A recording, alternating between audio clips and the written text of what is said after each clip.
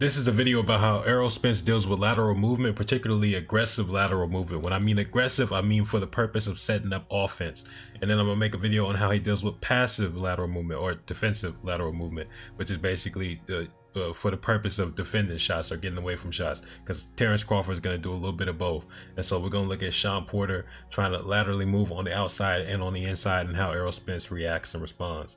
So firstly, right here, Shawn Porter circling to his left, and Errol Spence, his stance is going to change and shift more towards that direction because he's trying to cut off the ring. And once Porter realizes it, he stops and he tries to start doing juke moves like a football player. And Errol Spence is trying to keep up with him. But then once Errol Spence is following Porter's movements, Porter can bait him into an attack. Basically, the movement disguises the attack.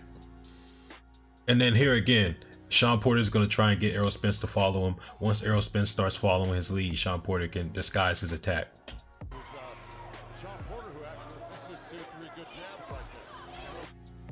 And so when Errol Spence is focused on following or cutting off somebody laterally moving like that, it can leave openings because he's taking away focus from his defense.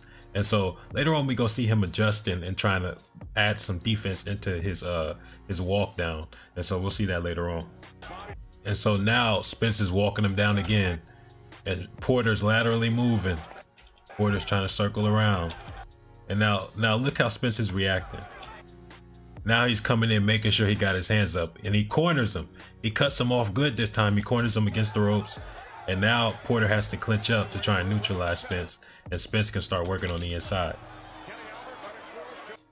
But watch this too. He's gonna try and cut him off with his jab. He tries that jab does a few different things. I don't know how many of them Spence was thinking about, but it does a few different things. So for one, it helps cut off the exit that Porter's trying to do. For two, it tracks him down, keeps a bead on where he's going.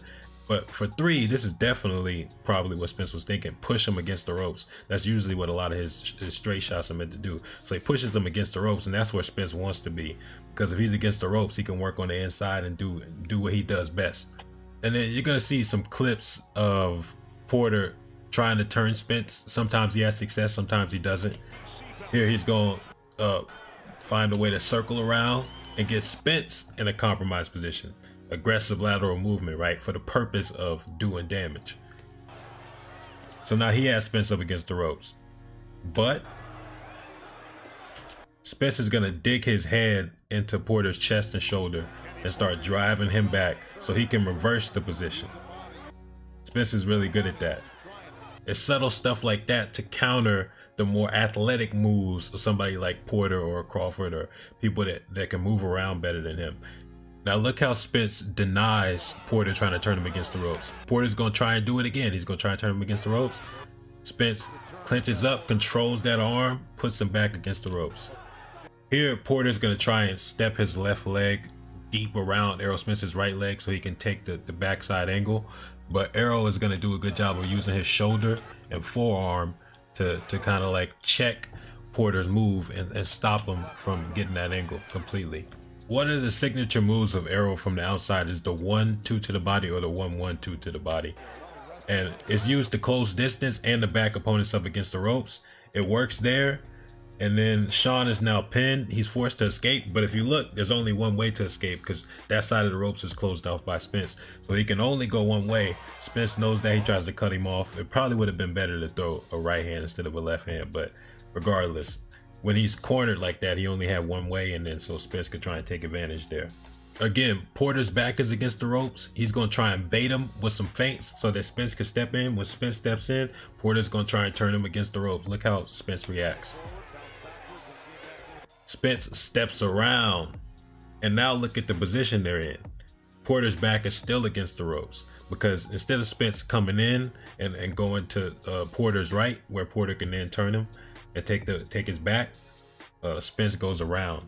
One of the problems is that sometimes Errol Spence can be a little bit predictable with the type of attacks he's going to use, especially from the outside. And so Shawn Porter is going to see the jab coming, and then he can turn him that way. because this time he didn't step around. He was headed in a straight line down the middle, so Porter could actually get him this time because he didn't step around at the angle. This is one of my favorite parts of the fight, and I gotta put this in 0.5 speed because it's real subtle stuff. But so Porter's gonna try and step around right here to get a good angle to land shots on Spence.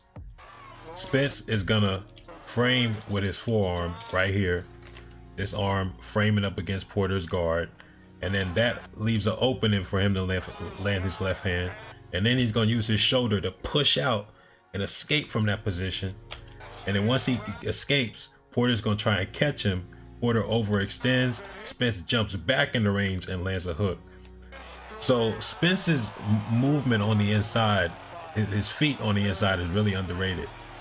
He found a way to get out of the bad position, put himself in a good position, make Shawn Porter overextend, and then counter him.